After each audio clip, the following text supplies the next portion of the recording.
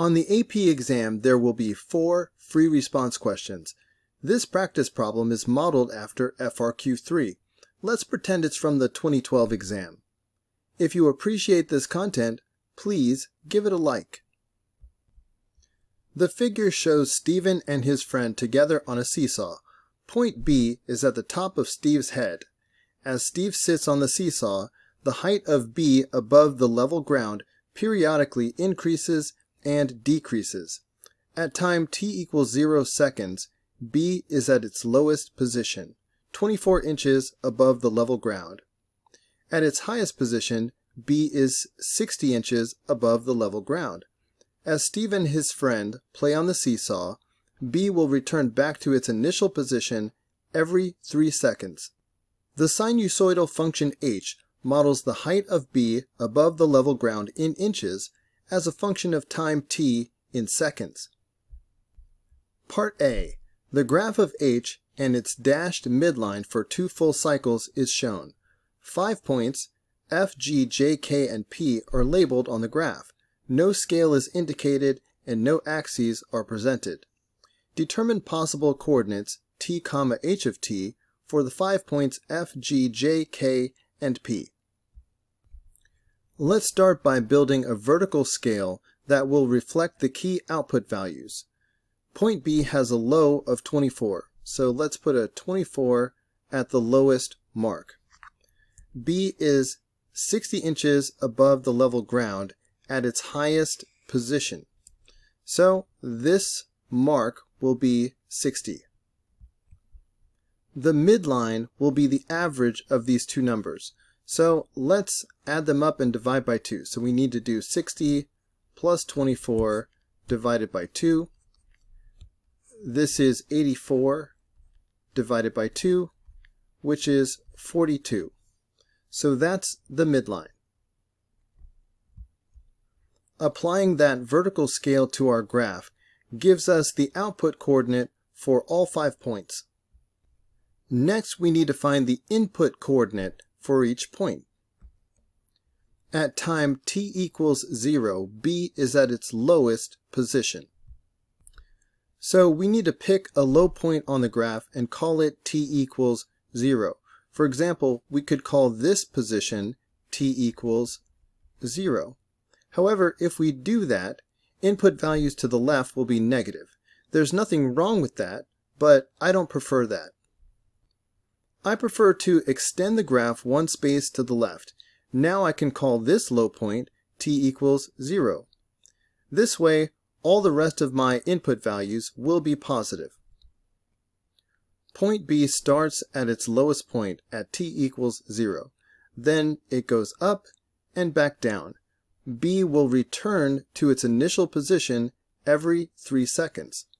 That means that the next low point is t equals 3. Half of that will be the value of this mark right here, which you can either call 1.5 if you prefer to deal with decimals, or you can call it 3 over 2. I usually find that it's easier to work with fractions on problems like this that are not calculator active. Half of 3 over 2 is 3 over 4. We can use this first value after 0 to find all of the remaining values. This is 1 3 over 4. The second mark is 2 times 3 over 4. The third mark will be 3 times 3 over 4. In other words, 9 over 4. The fourth mark is at 4 times 3 over 4. But the 4's cancel out, and that's why you just see a 3. The fifth mark is at 5 times 3 over 4. In other words, 15 over 4. The sixth mark is at 6 times 3 over 4.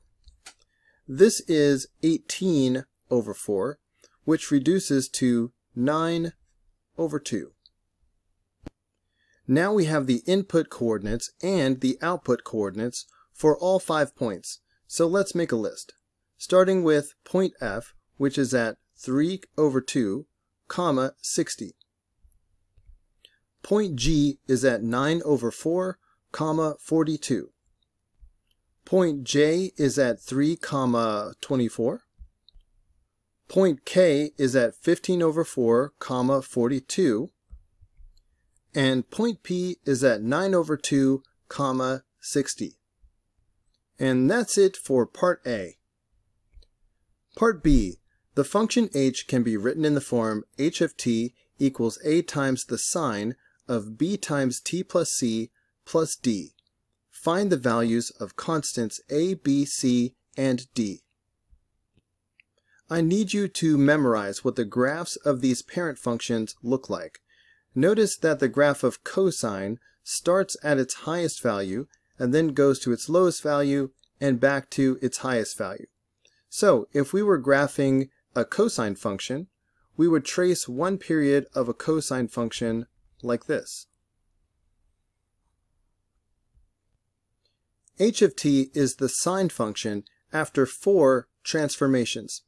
So notice that the sine function starts on the midline and then goes to its highest value, then falls to its lowest value, and ends up back at the midline. So we need to trace a sine function over this graph. So let's start at the midline, and then go up to the highest value, and then trace down to the lowest value, and then back to the midline. There's our sine function. Let's build an expression for h of t, filling in the values of a, b, c, and d as we go. The a value reflects the amplitude of the graph. It's the distance between the midline and the highest value on the graph. On our graph of h of t, the amplitude is 18, 60 minus 42. So that gives us the a value. In terms of transformations, this is a vertical dilation by a factor of 18 compared to the parent function. I'm going to save the b value for last, so let's move on to the c value, which indicates a horizontal translation. Notice that the parent function starts right at 0, whereas this period of h of t begins at 3/4. That means that this period has been shifted 3/4 to the right. Back in Unit 1, we learned that in the equation, a horizontal translation shows up as the opposite of what it appears. So a horizontal translation of positive 3/4 will show up here as minus 3/4. And that is the value of c. By the way, in the context of periodic functions, a horizontal translation is called a phase shift. So instead of saying that there was a horizontal translation by 3/4, we say there was a phase shift of 3/4. The value of d reflects a vertical translation.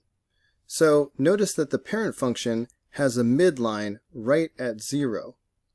But h of t has a midline at 42. That means we can look at this as a vertical translation by 42.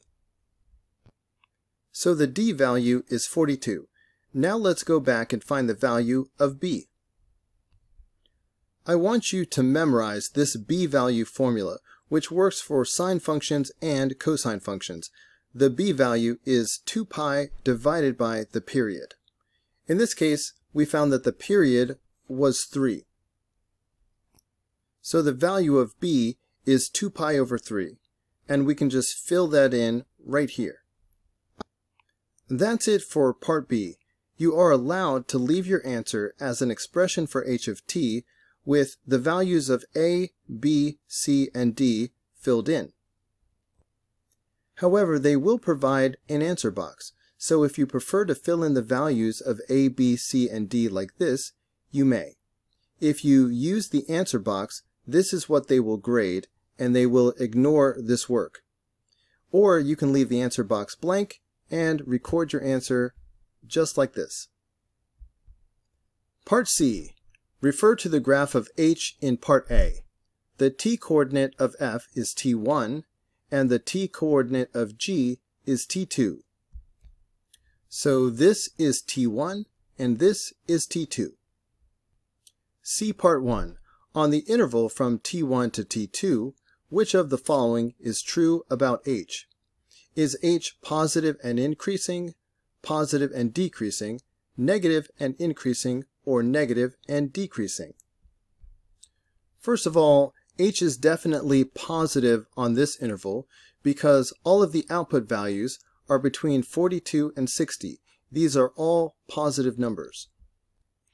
Also, on the interval from T1 to T2, H of t is decreasing because it is falling from left to right. So on the interval from T1 to T2, H of t is positive and decreasing. So the answer is B. See Part 2. Describe how the rate of change of H is changing on the interval from T1 to T2. In Unit 1, we learned that when H of t is concave up, the rate of change is increasing, and when H of t is concave down, the rate of change is decreasing. On the interval from T1 to T2, H of t is concave down. Therefore, the rate of change is decreasing. They did not ask us to justify our answer, so it's safest to give a one-word response. Just say decreasing. Hey guys, don't forget to like and subscribe, but also if you found this video helpful, there's a lot more where that came from. You can click the upper link, which will take you to the whole unit playlist, or you can click the lower link, which will take you to the next video in the playlist. See you there.